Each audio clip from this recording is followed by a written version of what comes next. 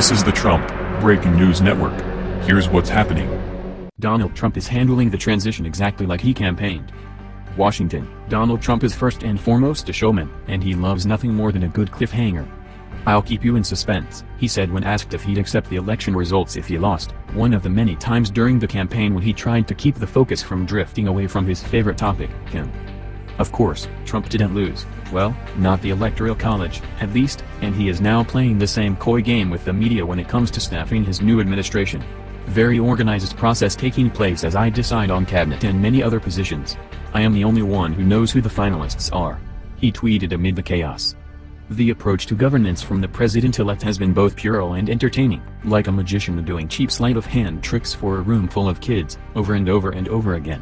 But on a fundamental level, there has been nothing all that surprising about the first 2 weeks of the Trump era.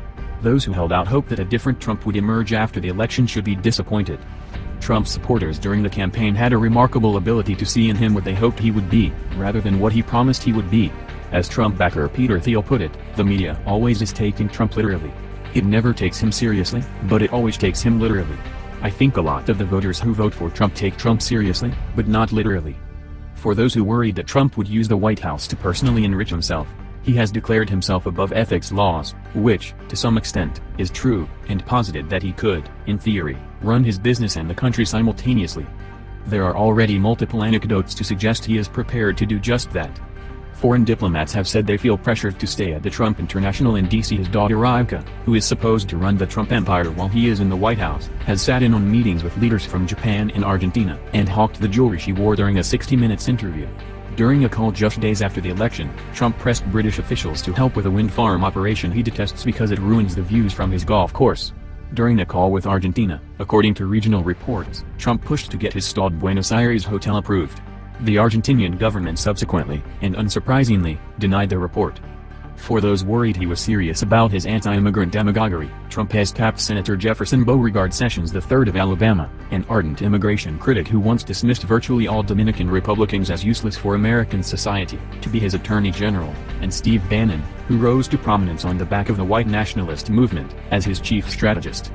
For those hoping Trump's flirtations with white supremacy were merely a campaign ploy, his response has been underwhelming. He disavowed a group of neo-Nazis and white nationalists who organized at an event in downtown D.C. this week to celebrate his victory. But that only came after he was repeatedly pressed to do so in an interview with the New York Times. Prior to then, he gave what amounted to a gentle wrist slap. For those who hoped he'd drain the swamp, he has pulled together the most fattened pack of alligators to prowl the city in decades, handing over key elements of his transition to lobbyists, bankers and hedge fund managers. The lobbyists were eventually kicked out, but were told they could return if they deregistered. Trump has since laid out a thorough lobbyist ban for people working at his White House. But the past week hasn't exactly been a showcase of good governance. His university settled fraud lawsuits for $25 million, his campaign was fined $1.3 million by the Federal Election Commission, and his foundation admitted to self-dealing, which could subject it to a penalty or fine. For supporters who hoped Hillary Clinton would finally meet with justice, Trump announced unilaterally that, in fact, there'd be no prosecution after all. He then told the New York Times that maybe he still would, but he didn't want to hurt the Clintons. And for those who hoped he would respect long-standing government precedents, that announcement was more jarring. Trump, they worried, was conveying that he had the power to decide which cases would be pursued and which would be avoided, thereby stripping away the agency of the Attorney General or an independent prosecutor. For supporters on the isolationist right and anti-war folks on the left who hoped he would pursue non-interventionism, Trump floated John Bolton as his Secretary of State, one of the most militant hardliners in the foreign policy community. For those who hoped he'd surround himself with smart and capable people, he appointed Michael Flynn, a retired lieutenant general fresh off his stint as a paid contributor to the Russian government-funded television network RT, as his national security advisor. What Flynn has for a resume he lacks in friends and a diplomatic touch. Most Republican foreign policy professionals want nothing to do with him. He's your typical short army general with Napoleon syndrome. He knows what he knows, and screams a lot when he doesn't get his way, said one source close to the process who knows Flynn. Flynn will have some serious personnel issues and he might just wash out. For journalists, who hope that Trump's repeated attacks on the press were mostly show, he has done nothing to soothe concerns, save to signal that he might not try to open up libel laws as he once suggested. Trump has ditched his protective pool of reporters, lashed out at those covering him, declined to hold a press conference and berated an off-the-record gathering of network executives and anchors.